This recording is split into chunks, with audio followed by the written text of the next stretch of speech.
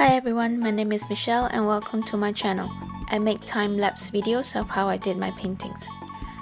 For this video, I am doing a seascape painting on an A5 size wood panel. The panel was primed with gesso mixed with acrylic color. Then I do the sketching with burnt umber.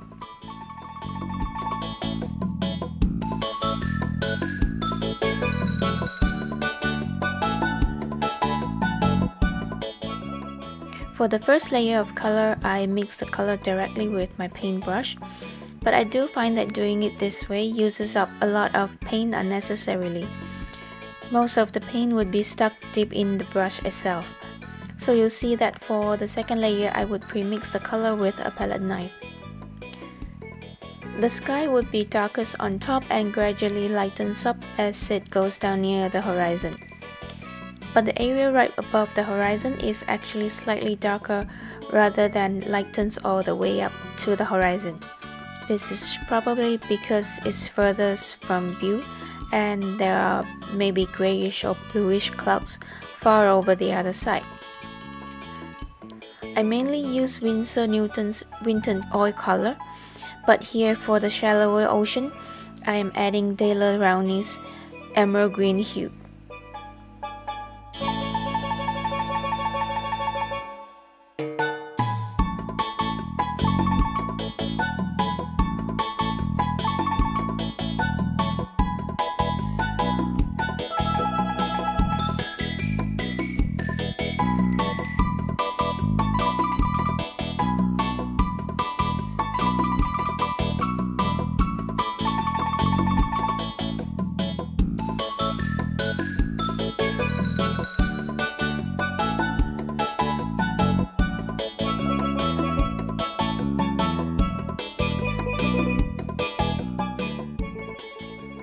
Here, adding some shadow to the bottom of the biggest cloud there.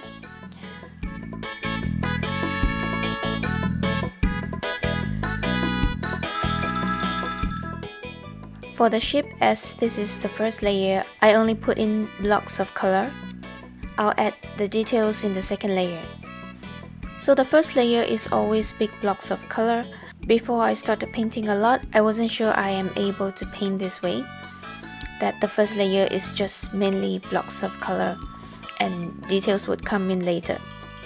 Now, after practicing a lot, I find this method really effective and makes painting much easier.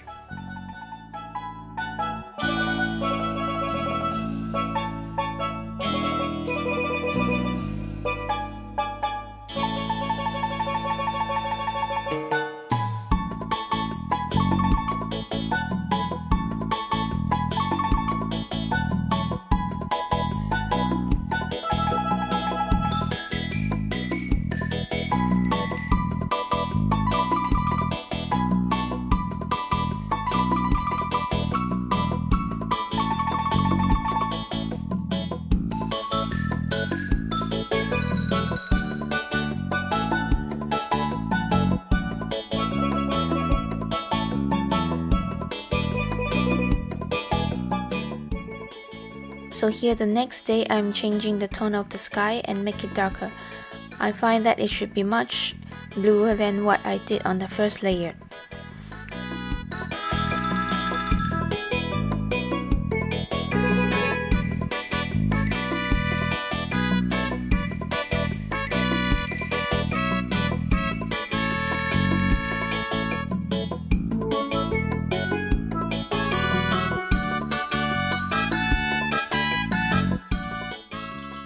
So again, the color goes lighter as it goes down towards the horizon. Until the part right above the horizon, I make it slightly darker.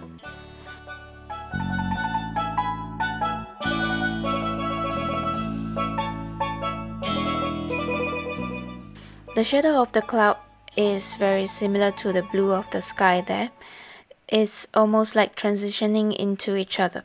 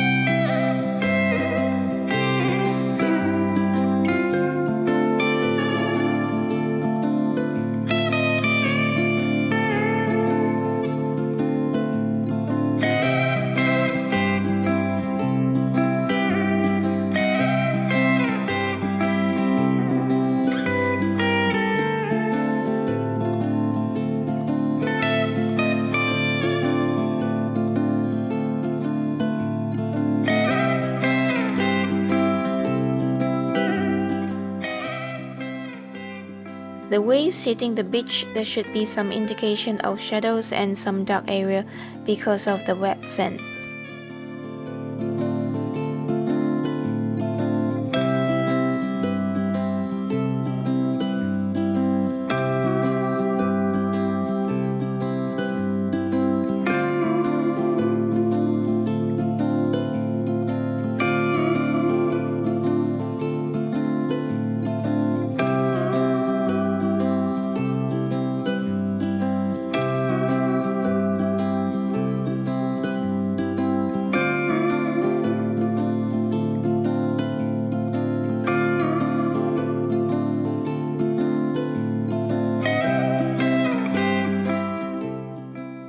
Here comes the fun part, the tiny details on the ship. I use the smallest round brush I have and I go very slow to add the details. It's very subtle. The bottom left of the ship has a lighter tone than its right side because of the light bouncing off the ocean onto it. Also, the top part of the ship, the white color area, albeit an extremely tiny area, I have painted it. Also, a subtle, more bluish gray tone on its right side to indicate the shadow.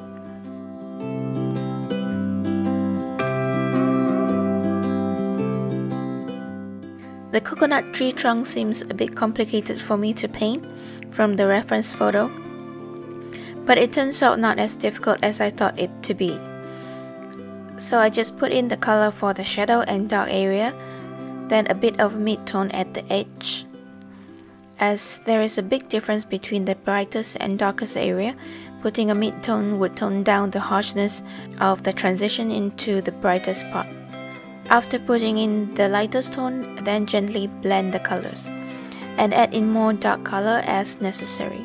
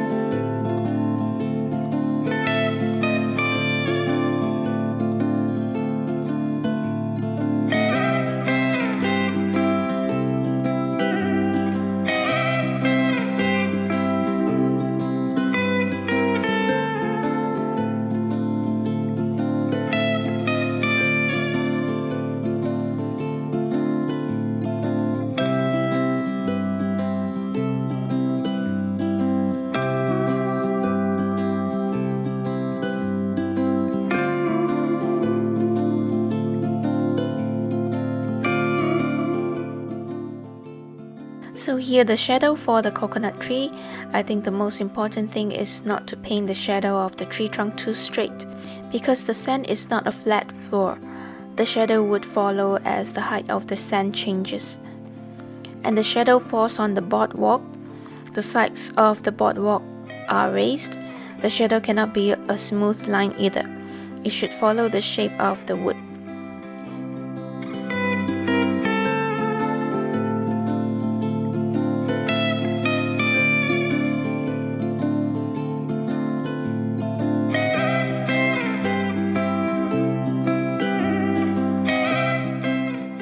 Here I find the color of the shadow too dark to look realistic, so I tone it down a little with the sand color.